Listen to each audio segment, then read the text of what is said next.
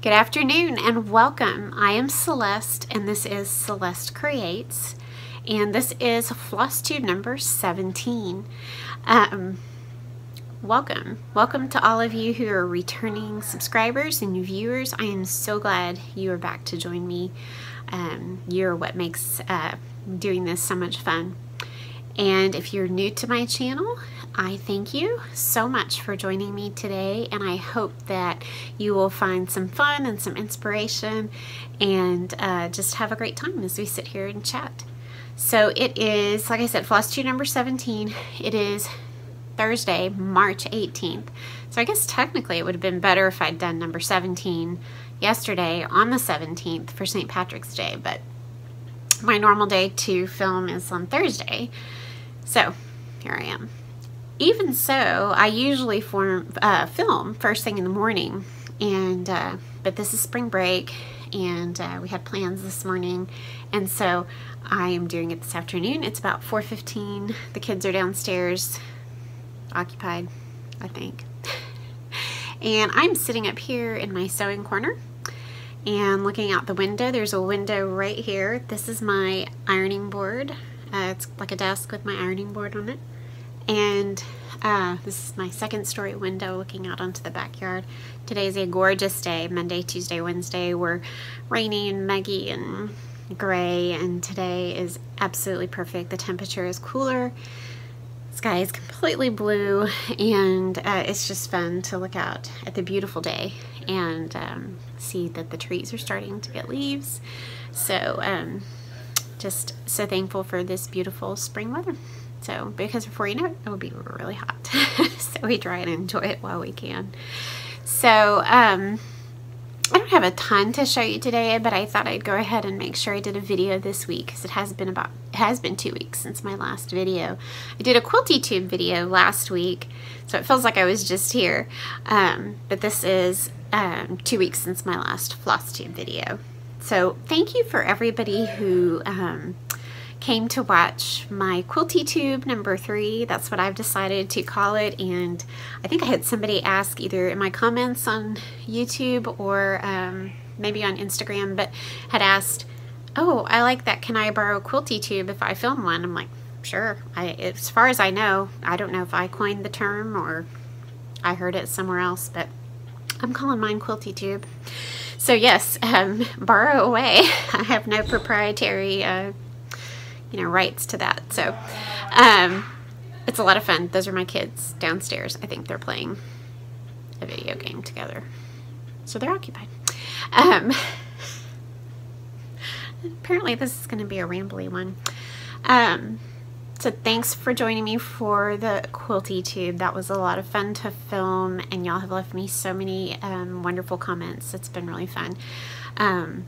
And I've tried to answer some of those comments. I've had a lot of people ask if I would do a video about free motion quilting and quilting my own quilts on my machine here at home. And just let you know, if you did watch that QuiltyTube, yes, I'm getting that. That is in process. So I have 2 quilts ready to go. I was ambitious and thinking, I wrote on my to-do list for spring break, I'm going to quilt 2 quilts. Well, I got 2 of them pinned on Monday, and that's as far as I've gotten.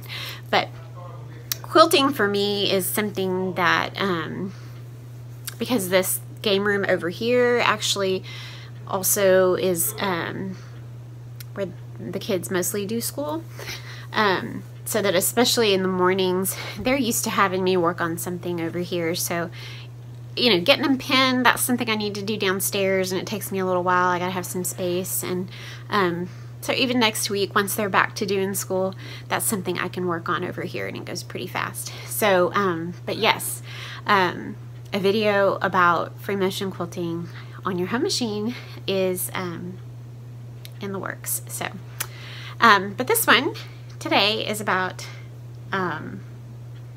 cross stitch, right? That's why we're here. Although I'm totally laughing because as I film this, I just really didn't have time. You know, a lot of times I have this workspace behind me here, my sewing machine is here, I have another table just to put things on, and then my ironing board is on top of a big desk, so it's a flat ironing board, and so oftentimes I use this as a work table. And this is where I set up my camera to film. And so yesterday I had been watching a Lori Holt video, and her latest Sew Your Stash series, I think, where she was doing the quick broken dishes quilt block, and I got all inspired, and so I'm up here sorting all my scraps are technically sorted. They're down here. I'll have to do another video about that. But my 1.5 inch squares have not been sorted. So I have them, but they've all just been in this old, you know, glass refrigerator dish. And so now I'm kind of sorting them by color. So you can kind of see that here. But sorry about that. That was Douglas Doodle barking at who knows what.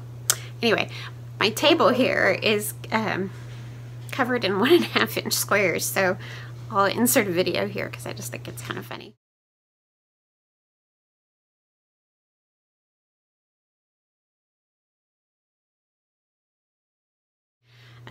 But they're good. We can still do a floss tube with them here.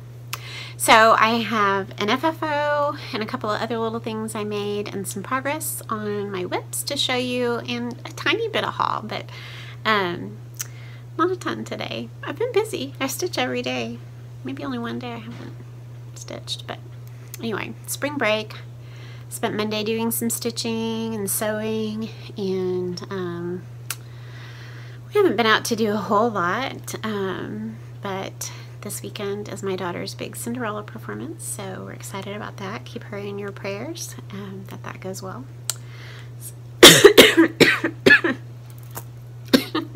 So anyway, let's get on to the good stuff. So let me start this portion of the video by saying that, is it Crafty Cottage Stitches? I am so bad. I really should look these things up before I start. But Jeanette and Heather, Crafty Cottage Stitches. I'll put it down here. I can think of their Instagram names. Anyway, they're all about strawberries this month, or for however long, and I was watching their FlossTube and I got all inspired. I love strawberry things. I love, it's just one of my favorite little themes. And so they're doing a bunch of strawberry themed stuff, and so they set up a hashtag that is strawberry social, SEW, social, and I'll put that hashtag here. And I decided, of course, I wanted to join in the fun, and so I already have some things up downstairs that are strawberries. I have a couple of mini quilts. I have a couple of vintage pieces that are strawberries, and I thought, oh, what fun to put together on my island my tiered tray and actually decorate it with strawberries. So I pulled out the strawberry things that I had, and let's see, I went to Hobby Lobby and found one little sign that had something to do with strawberries, and then Heather and Jeanette had shown the strawberry salt and pepper shakers. I should have brought those upstairs. That are kind of in the spring section right now at Hobby Lobby, and I had to get those. So I had those things, and I've always made little strawberries, and so I have those on there anyway. So I kind of got all hooked into the strawberries. So the first thing I made on Monday was one of my big strawberries. So somebody had asked for a tutorial, and I'll think about it. Maybe I'll do one. But I still like to sell these, so it's really not that hard. So I made my giant strawberry and I kind of embroidered some little stitches on top and added a button. And so he's my great big fat strawberry. So he's on my tiered tray. And then using, I think I have most of Lori Holt's sets of So Simple shapes.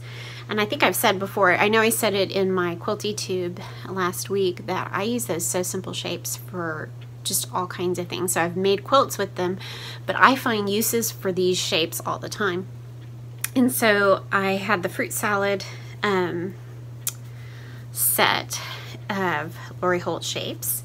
And so I used the strawberry and the top of the strawberry to cut some red felt.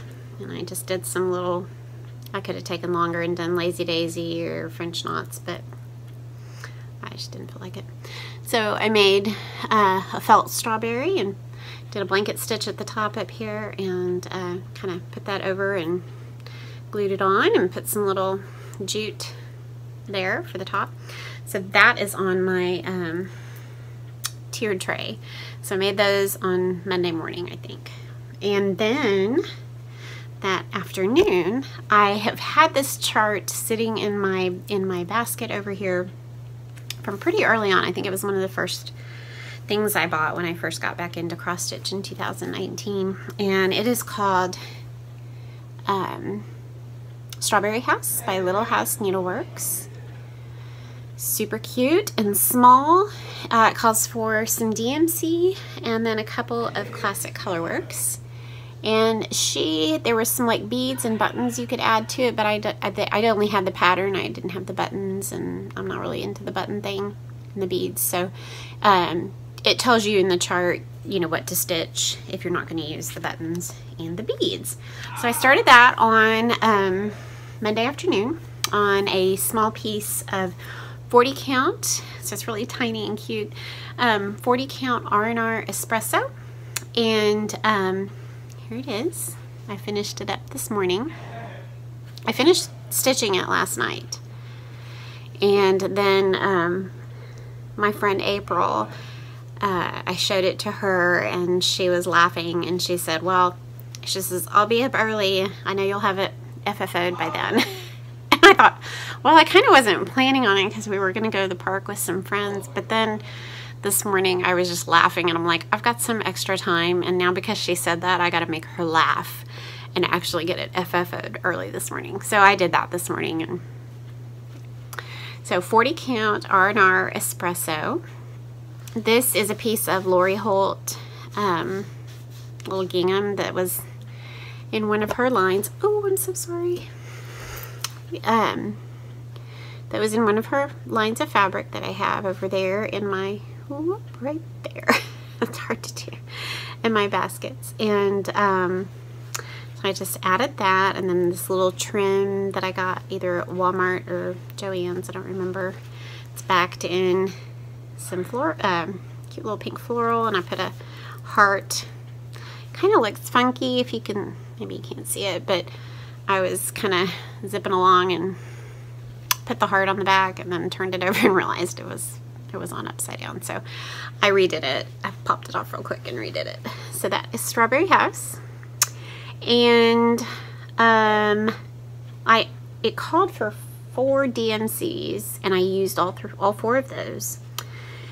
And then it called for 3 overdyed, and I used 1 of those. I had, well, really kind of funny because I was putting the colors away last night, and it called for caterpillar for the brown for the roof and the border. And I was like, I don't have caterpillar. I had caterpillar. Anyway, so I just used the DMC substitute for caterpillar for the brown, and then there was a green bean sprout. I didn't have bean sprout, so I just did the DMC for that. And then I did do the called for pink for the house, which is just an awesome color called Ladybug by Classic Colorworks. And then I think the red, it called for a DMC 3777, but just for fun I put in the I used pomegranate. It wasn't very many stitches, probably didn't need to do it, but it was such a pretty color. So that is my cute little stitchy strawberry finish. So cute. Love it. So while I don't know if I'll do any more, I found this kind of it's just, you know, a vintage napkin with a red crochet trim.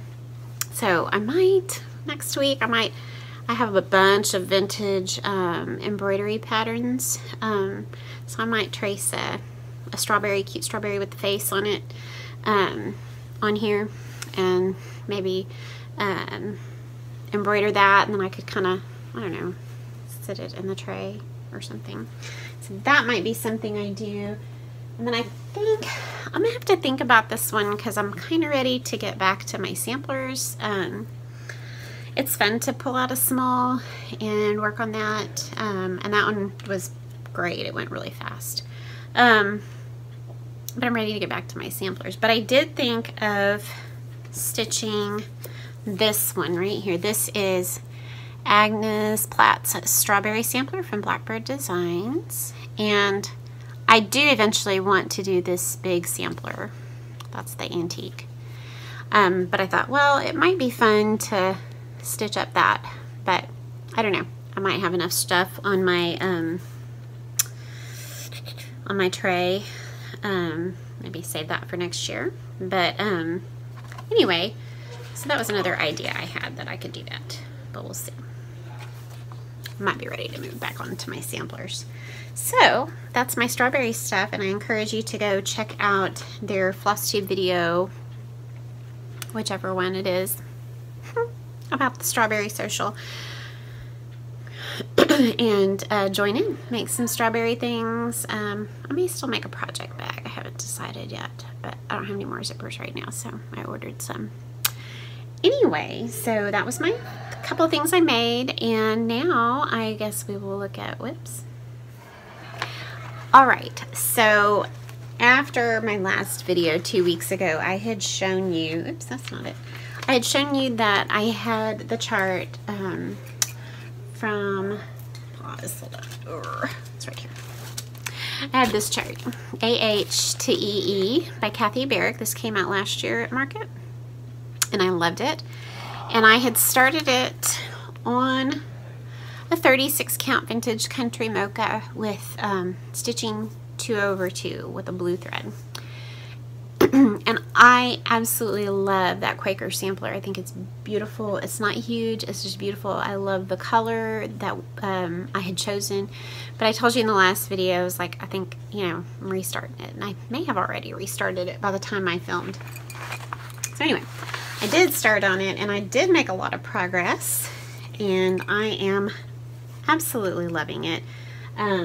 Forgive me for reaching behind me. I'm a little unprepared. So yes, I did restart this on 40 count Old Weeks sand, and which I really enjoyed. I've got a mess. I enjoyed working on this 40 count, and it was good. I can do it. I'm really excited. I feel like I can do the 40 count. I'm not intimidated by it anymore. But this one required a little, this was a little more work for me to do than a 36, and I feel a little faster and more, it's just, I'm getting used to it. I'm sure I'm still just getting used to it. So I can do it, and I enjoyed this. This was not hard. I didn't regret it. Not at all. It was an enjoyable stitch. But I did start, yeah. This, oh, that's the wrong thing. No wonder I'm looking at it funny. Okay, I did start this on Old Weeks sand. I restarted it. It's a 40 count, and it really does, for me, it feels like, I think I said this before, a really good transition from 36 to 40, and I feel really comfortable. This one doesn't feel quite the same. So I have been stitching away on this and absolutely loving how it's turning out. So it's funny because I think I'm at least as far as I was when I restarted it. I had the tree up here done. I didn't do the tree. I've moved down here instead just because I wanted to do something I hadn't done already. But I had not finished this, so that's all done. So that's my restart. I think it's beautiful. I love the color. I love the blue on it. And the blue I'm using is so pretty. I just love the color and the variegation in the color. This is Classic Colorworks Wavy Navy. That's so pretty. Look at that. So I'm really loving that. So I worked on that. Excited to get back to that. Let's see. then, so I worked on that for a couple days, and then on Sunday, no, Saturday or Sunday, one of those, I started a new project with my friend Bonnie and another friend at the naughty, not naughty, naughty like a knot in your shoelace, the Naughty Oak Tree. I'll put that below as well. We started the chart, the Mighty Acorn, and I think it's Acorn to Oak Sal. I'll put that here as well. So the three of us started that, and we're working on that. So yeah, I started that after I filmed the FlossTube, and so pretty. And here's all my colors. I'm using all the called for over dyed cottons, and they are kind of messy right now, aren't they? Aren't they pretty? Lovely. I think when I started it, I was only missing cocoa, and I got that this week. So now I can do a few of the parts that were in cocoa that I couldn't do. So that is the called for over dye, and I am doing this on a lovely, lovely piece of 36 count Ren by Picture This Plus. This is my first piece of Ren that I have used, or first piece of Picture This Plus that I've used, and it's beautiful and I love it. I think Ren is the called for linen in the chart. So it's not a huge piece, it's really great size. I'm trying to think, I have it here. I don't have the book, but I have the chart. I have my working copy. I don't have it written down, but anyway, it is, oh, I've still got my needle in there. It's a lot of fun to stitch. I'm really loving those leaves. They're so pretty. So now I've got, this is the inner border, and I couldn't do, the outer border because it was done in cocoa. And so I've been, like I said, I've been waiting for the cocoa. So it makes up, there's the picture. Cocoa is the main part of this outer border. So I just started on the inner border and have been working on what I could without the cocoa. So really, I guess I'm right about here. I'm kind of over in here with the leaves, so it's not that much bigger. It is 119 by 185, so not bad at all, and that's called Mighty Acorn. And it is out of the new Winds of Autumn. So that has been super fun to stitch on. I really like that a lot.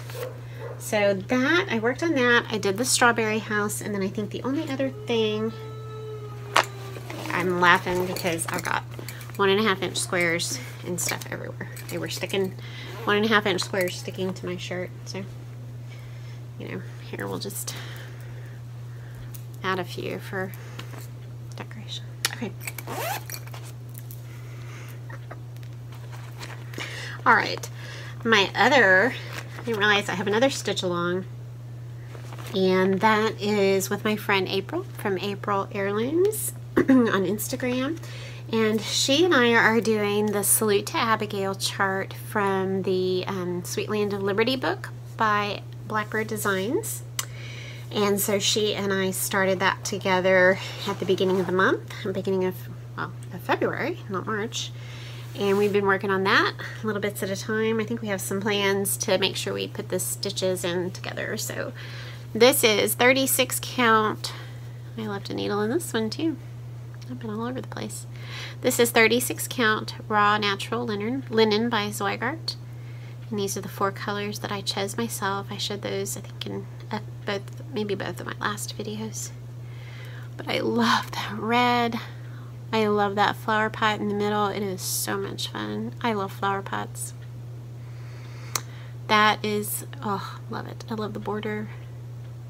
So that won't take much longer to get that finished up. So I think that'll for sure be done before any patriotic holidays that come up. I guess the first one would be Memorial Day at the end of May.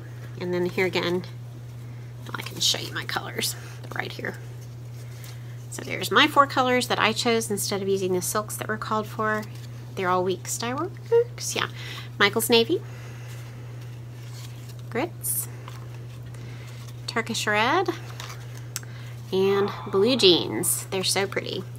And somebody, I think, had asked me if they could, would I mind if they copied with these colors, and of course not. I just stood there in the shop and picked out what looked like it matched the picture. So go right ahead. Have fun and make it beautiful. So that's been a lot of fun to work on, and I got several days in on that. So yeah, here's my project bag. Can you see the 1.5 inch squares? This can be a mess when I'm done. Oh well. All right. The other, oh, there's another one. The other thing I worked on this week is my red sampler. And I can insert a picture of that, what it looks like here. I don't have a color picture. Lettre Carmine, red letters. And I think I told you a little bit about finding this chart last time on my FlossTube. It is a reflet de soie chart. And I don't even remember how I actually happened upon it. Maybe I was on Pinterest looking at red samplers, but I found it and fell in love with it. And I thought, well, that's the one I want to do. And so I started looking for it, and I found it. And I think I could get it from one place here in the US, and that was fine. I was ready to order it. But I did a little more Googling, and I found that it was available as a 6-part series in the Gift of Stitching magazine from 2010. And so I was able to buy the digital copies of that year's magazine. So I think for $12, I got all of 2010's magazines of the Gift of Stitching PDF. So I have all 12 of those. And then in those 12 are the 6 issues that they did this particular chart as a 6-part series for that magazine.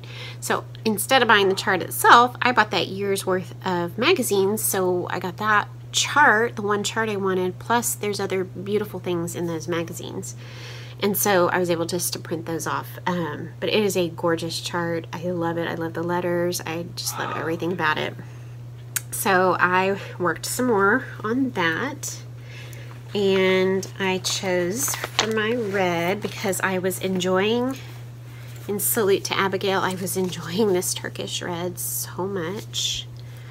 I decided that that was going to be my red for the sampler. So there's my Turkish red. It's just beautiful. I love it. It just makes me happy.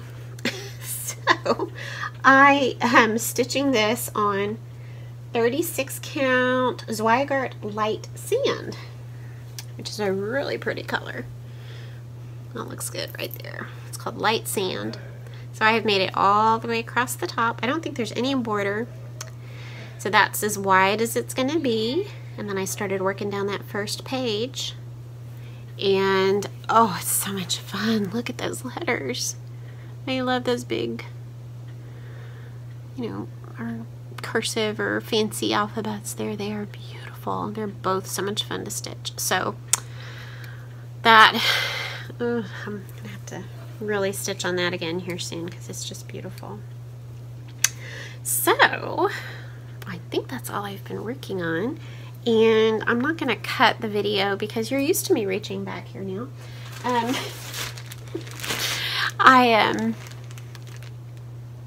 I could do a segment on haul, but I really didn't have a whole lot because I didn't need to buy anymore. So I think I've bought some threads mostly. That's been what I've bought. And so then I really just haven't bought a whole lot. Anyway, I'm a rambler today. I did buy this really pretty, I got a nice, what is that? Got a nice fat half, I think. 27 by 36 of the 36 count Swagart Light Mocha. You just really see me using that a lot. It's such a pretty color. So I got that from 123 Stitch, and that's where I got the cocoa, and then oh, phooey.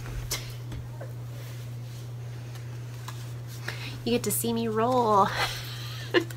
My friend April picked up 2 other colors for me because she lives close to the shop on the other side of town, and she had a chart she wanted to send me, and so she sent me actually a partial strand, oh, right there, there's the other one, of one of her colors to use, but she sent me this fun chart to borrow, the Basket of Cherries. I think I have wanted to do this one, gosh, from the very beginning. So she loaned me this chart, so I'm super excited about that. And then while she was at the stitching shop, she got me 2 colors that I needed for that, walnut and cider mill brown. So I think next time I want to do a small, I might pull that one up and do that, because that's a lot of fun. And really, I think that's all the haul. I got a quilt book, and I don't know that I got anything else. So anyway, that is what I have. Now, as far as plans go, I need to look in my little notebook. I keep a spiral notebook right here, and I think I've showed you before, I just use it to write down ideas and measurements for things that I make. And then I also, at the beginning of the year, I kind of looked at how many whips I had and what were they, and kind of sort of loosely scheduled out when I wanted to work on them.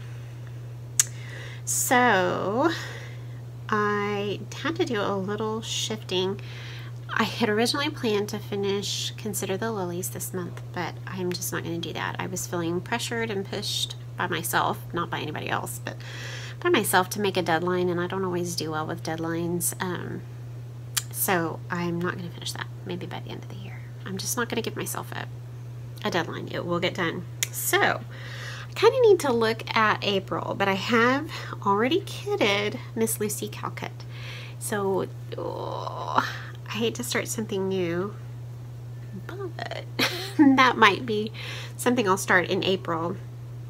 And then actually I have a couple other whips I ought to pull out and work on. Maybe Anne Ariel, which is a GGR chart, and then Manor at Quaker Hill. Both of those I have started that I might pull out and work on those. But you know, sometimes you make some plans, but you know, you just I want to work on the things that I feel like are calling to me at that time, and so I'm really ready to get back to some samplers and working on those. So I've got several whips in my basket downstairs, and I've actually been really enjoying each one of those, and so maybe it's not time to switch out and do something else.